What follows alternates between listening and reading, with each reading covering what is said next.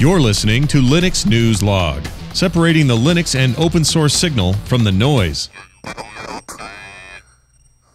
Hey everybody, how's it going? I am your host Adrian, coming to you almost live from lovely Petaluma, California, here in Studio MC2 at Quicksurf Internet Studios. Linux News Log is a proud member of the Tech Podcast Network. If it's tech, it's here. Do feel free to head on over to techpodcast.com and check out all the other technology-related shows over there as well. I'd like to encourage everybody to visit us online over at quicksurf.com. Please do subscribe to the show if you have not already done so. And you can subscribe directly from our website to an Ogg Vorbis feed, an MP3 feed, and a video feed that's compatible with a variety of different platforms, both desktop and mobile. You can also find us online at YouTube, blip.tv, Dailymotion, Stitcher, and tunein.com. So definitely check those out as well. If you use those or prefer those methods, then you can find us over there as well. Let's go ahead and get into the stories for this episode, starting off over at Ars Technica, exploring Ubuntu Touch, the other Linux OS for your phone.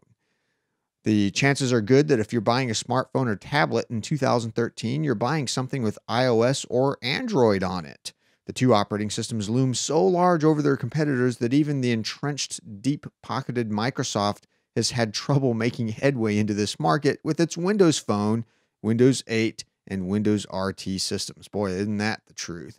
Google and Apple's combined dominance hasn't stopped others from trying, though. New mobile operating systems have been springing up like weeds. We've got BlackBerry 10 and Z10. It's an attempt to overhaul BlackBerry's image. Mozilla is making the Firefox OS, and Canonical wants to take Ubuntu beyond the desktop with Ubuntu Touch.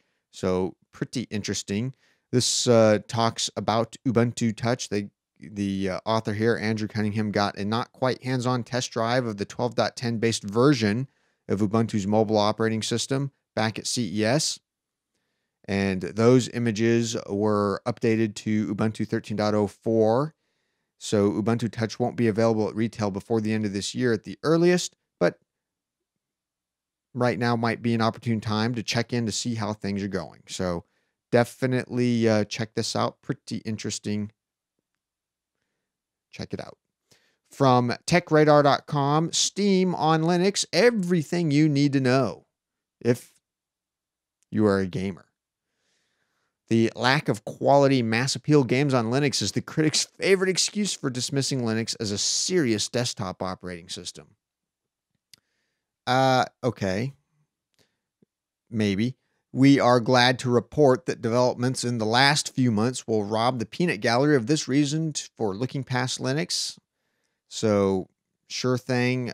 This is a nice little rundown of Valve, Steam, everything you need to know to get it working on Linux, and some of the cool stuff that you can expect to see.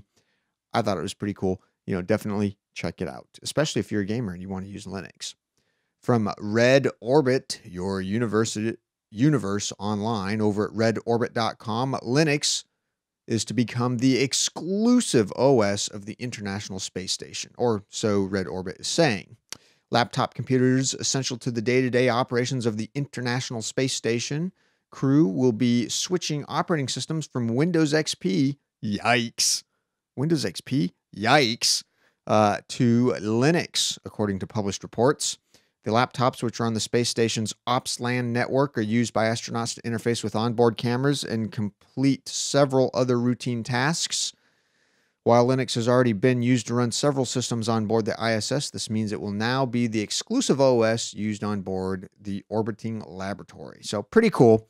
Definitely check this story out. I think it's neat that they're using Linux at all. You know, it could be some custom homegrown operating system that NASA has that they use in-house. Pretty neat that it's Linux. From thevarguy.com, the history of Linux. Time for an open source documentary. Interesting. How did Linux originate? Where is it presently? In which directions is it headed for the future? These are the big questions that a longtime Linux user and developer named Brian Thomason seeks to answer in a documentary film. If, and this is a big if, if he can secure enough funding through a crowdsourcing campaign on Kickstarter. Here's hoping he succeeds. I hope so too. You know, I think that would be a great documentary. Not enough people know the history of Linux. I mean, I've been covering Linux now since late 2004, just about weekly. It's been a little on and off here and there, but, you know, regularly following Linux since late 2004, actually earlier than that. And, I think that, you know, a nice documentary would be, especially one that like gets to the meat and potatoes of it all, you know, that would be really informative, to say the least. From iProgrammer.info, there's a book, Raspberry Pi in Easy Steps, for if you're looking to get started with Raspberry Pi. This is a great place to start. The author is Mike McGrath. The publisher is In Easy Steps. It's 192 pages. The audience is complete beginners. So, you know, you may, if you're not a complete beginner, then you may not want to. But if you're totally new to Raspberry Pi, this very well could be a great place to start. So definitely check this out, especially if you're looking at getting into Raspberry Pi.